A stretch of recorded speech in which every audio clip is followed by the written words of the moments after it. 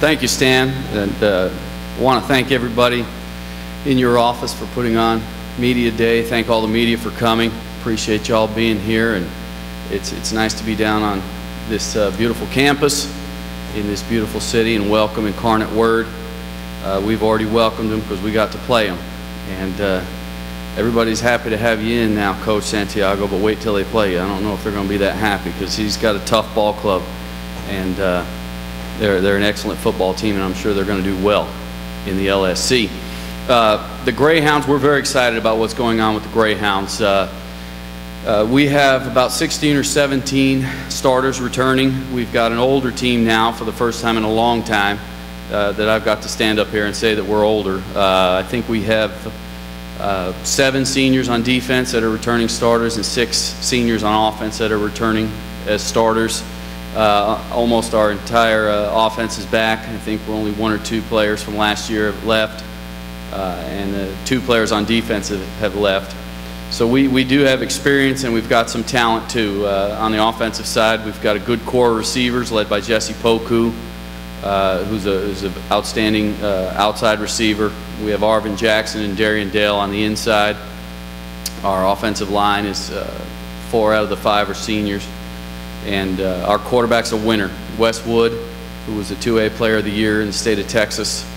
And he also took his high school to the 2A State Championship. And he had a great spring, and we're looking for big things out of Wes. We're really happy to have Wes leading the team. On defense, we've got a preseason All-American at corner, Rodney Mitchell.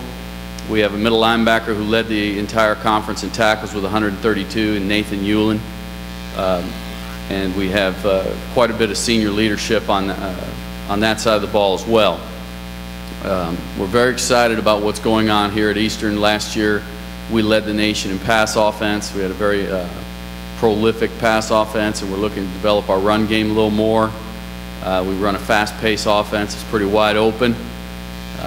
You know, at Eastern, we can't just do anything in the middle. We either have to run it 90 times or pass it 90 times.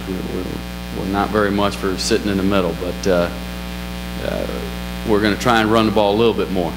We have sophomores at running back. If one of those young men emerges, I think we could be really, really tough on offense, and defensively.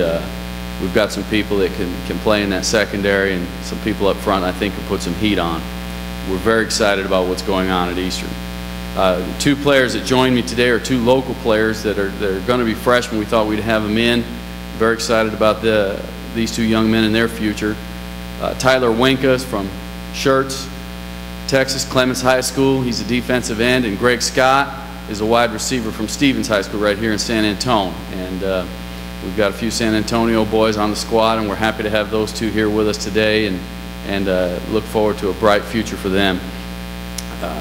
We're really excited about being in the North. You know, we've had some great football games with some of those North teams. I've been at Eastern for 14 years in different capacities leading up to the head coach, and some of the greatest games that I can remember were some games that we had versus North opponents. 1998, a game that comes to my memory was in 1998. We went to Northeast Oklahoma, and they were 5th in the nation. We were 9th in the nation. That's one of the greatest games that I've ever been in. We've had great games with Southeast. We've had some incredible games with Central Oklahoma. Everybody in the league, Southwest, East Central.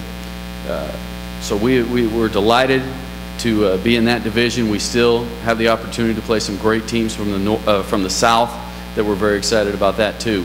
So there's some good things going on at Eastern. We've got our offense rolling. If we get our defense up to where we think it should be, we think we could be a pretty formidable opponent.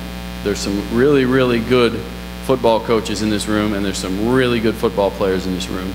And we're proud to be a part of the LSC, and we're going to do our best to bring that North Division title home to Port Tallis.